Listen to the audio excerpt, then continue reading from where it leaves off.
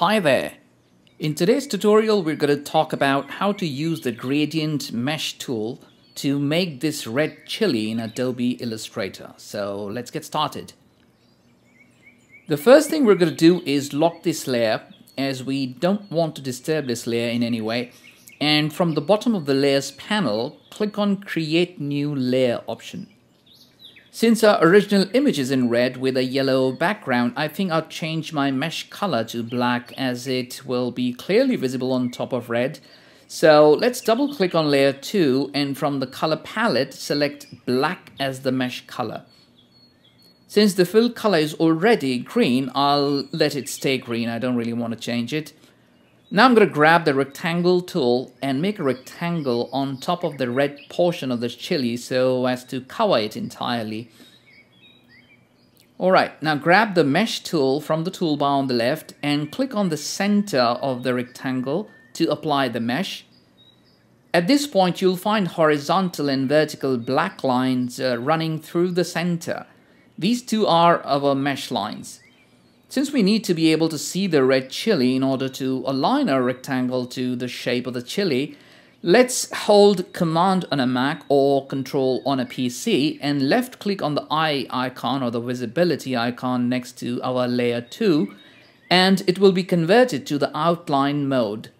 And now comes the most difficult part of the mesh tool, and it is to align it as you would do with tracing.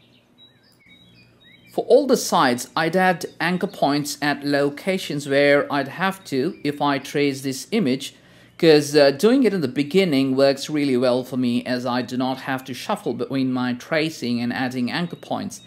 So you need to carefully look at the image, and wherever you think there's a curve and you'd need an anchor point to reshape this rectangle to the shape of the image, just add it, and it will make your task much easier.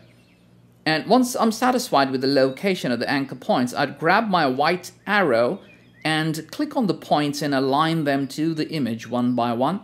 This is the most time-consuming process, and it will take a little bit of practice to master it, but hey, it's achievable.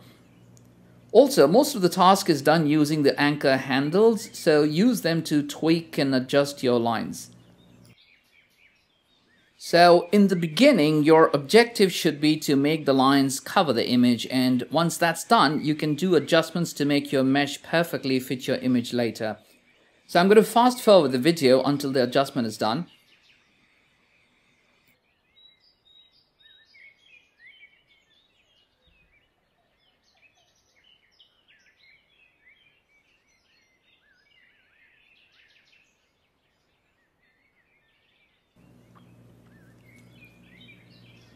Alright, now the mesh looks much better, so let's add more mesh lines. As you can see, our image does not just have one color, it also has highlights, which we need to take care of using the mesh. Just click on the side of the line where you want a line added, and Illustrator will try to align it with the rest of the mesh lines, if any. Once you know you have enough mesh lines to cover the colors of the image, try to align and adjust them, as the next task is to color them, which is the easiest task of the entire process. Now my mesh is ready, so I'll go to Window and click on Navigator. You'll find a pop-up window with our image in green. It's in green because our fill color is in green, remember? Now when I add colors to the anchor points of the mesh, you'll find in the Navigator window how the green fill color gradually changes to our target color. This is a nice way to know if we have missed any anchor point. So the best and the simplest way to color it is click on the Eyedropper tool to select it, or you can even press the letter I to select. Now hold the Command key on a Mac or Control key on a PC to select the anchor point where you want the color added. Once you've selected your anchor point, release the Command or Control key, and your cursor will change back to the eyedropper, as that's what was selected anyway. Now using the eyedropper, click on the area next to the anchor point you've just selected, and that area will be filled with the color. Once that anchor point is done, move on to the next anchor point and use the same method, which is holding the Command on a Mac or Control on a PC to select the anchor point, and then releasing the key and sampling the color using the eyedropper tool next to the anchor point. Trust me, there can't be a better and faster way to color the mesh than this. You can see how the color of the image in the navigator window is changing to our target color as we progress, clicking on the anchor points.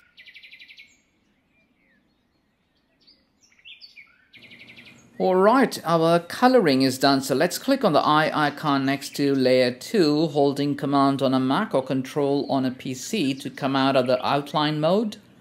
And let's hide the original image to see how well we've done, and I think we've done a pretty good job. We were able to pick not just the target color, but also the highlights pretty well. Okay, it's time to move to the top green portion, and for this you can add another layer, or you can even continue on the same layer. It shouldn't really be a problem. So I'm continuing on the same layer. So I'm going to grab the rectangle tool and make a rectangle much like we did with the red portion of the chili. Since it's in the outline mode, I won't be able to add the mesh here, so I'll have to hold command on a Mac or control on a PC and click on the eye icon next to layer 2 to come out of the outline mode. And since my original color now is green, I don't mind red as my fill color. So I'm going to grab the mesh tool and click on the center of the rectangle, and then I can switch to the outline mode by holding the command key on a Mac or control key on a PC and left clicking on the eye icon. Now, much like earlier, anticipate where you'd have to add anchor points to reshape the rectangle to your target image, and click on those points to add anchor points. Now the thing is that since it's a mesh, clicking on the sides does not just add anchor points, it actually adds mesh lines. So you need to be careful not to add a lot of anchor points because it can really trouble you later when you're aligning it to your image. And once I'm satisfied with the anchor points I've added, let's reshape it to the target image. Let me alarm you that since this image does not really have a lot of area to play with, adding and adjusting mesh lines can be difficult and tricky as well. So be careful whenever you have to add a mesh to a shape that's too small or narrow in terms of area. I'm going to fast forward it until my mesh is ready.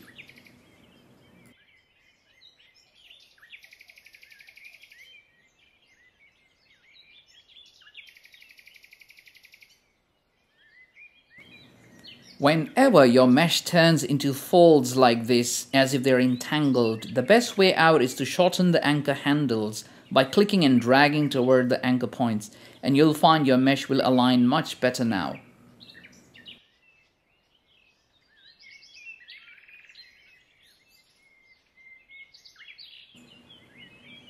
Okay, our mesh is almost ready, so it's time to add more mesh lines if required by clicking on the sides where we want these extra mesh lines and then adjusting and aligning them using the white arrow. It's time to bring the navigator panel once again, so let's go to Window and click on Navigator. Now click on the Eyedropper tool or press the letter I to activate it. And I hope you remember that to select the anchor point you need to hold the command key on a Mac or control key on a PC and then left click on the anchor point and then release the key, and using the eyedropper tool click on the area around the anchor point to pick the sample color. So continue this until you will have clicked and colored all the anchor points. Once my mesh coloring is done, I'll hold the command key on a Mac or control key on a PC and left click on the eye icon next to my layer 2 to come out of the outline mode, and our image is ready. So that's what we've made, and that's the original image. Pretty close, I'd say. Let's just add the background now. Let's grab the rectangle tool and make a rectangle as big as the yellow background of the original image, and then press D to reset the image to default setting, which is white fill and black stroke, and then press / to change the fill to none. Now using the eyedropper tool, sample the yellow background and then send this rectangle to back by holding Command Shift and left bracket on a Mac or Control Shift and left bracket on a PC.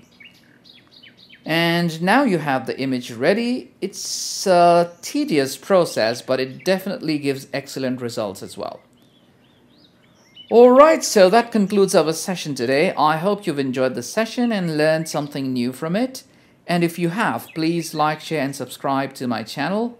Until we meet on Sunday, goodbye and thanks for watching.